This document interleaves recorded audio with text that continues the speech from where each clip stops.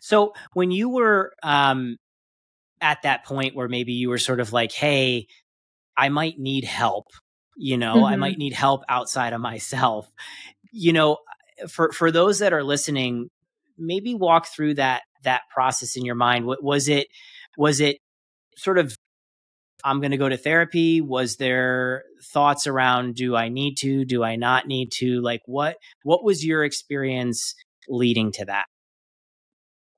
I feel like I knew there was some unfinished work in terms of like, I felt like it was hard to talk to people about transitioning because I feel like as Yeah. athletes, like you're taught to be tough. And I also felt like it was kind of a stupid problem to have that, like, I mean, there was an entire pandemic going on, that like people have real problems. And here I am, like grieving my career or grieving this thing that I had in my life that's not there anymore, that was giving me a lot that I needed.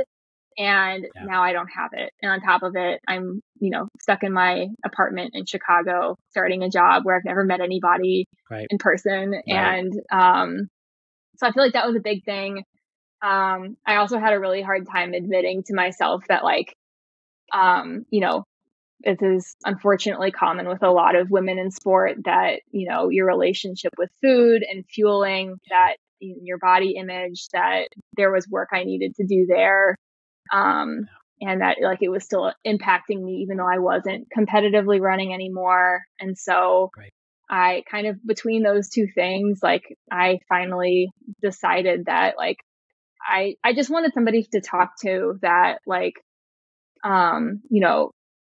really had like experience in the area and that, was completely neutral. And that I didn't have to feel bad about for talking to. Yeah.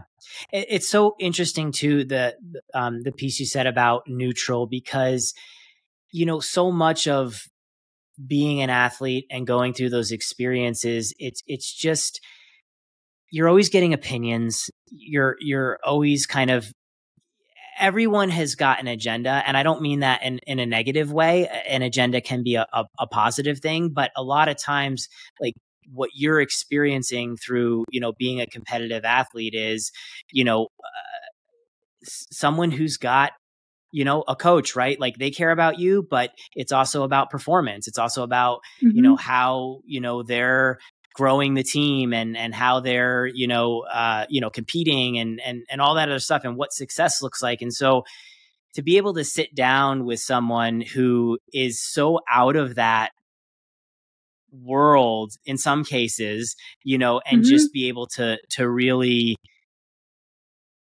provide that perspective that is it's new, it's different. And I think that's, for any athletes who are transitioning, listening, I think that can be a powerful thing. Yeah. I think, even if you have like the best support system in the world, having someone who hasn't gone through all these things with you and kind of knew you as an athlete, you're right. It does provide an entirely different perspective. I mean, obviously, if my parents, had been through the whole journey with me. I met my fiance in college. Like he is a runner too. So like he knew it, he understood it. I kind of needed someone who didn't know anything about running. And even though they were very, extremely supportive too, like sometimes like you feel bad, kind of unloading all of this. Tell me more about that. Just that like, and again, like it's nothing, like I would say like the people who I relied on like did an amazing job listening and were super supportive.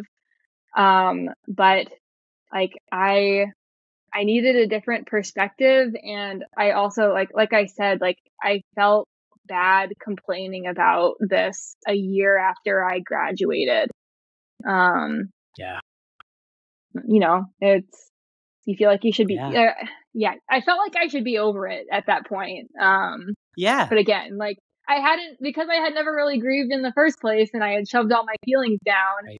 It was still waiting for me. I still had work to do.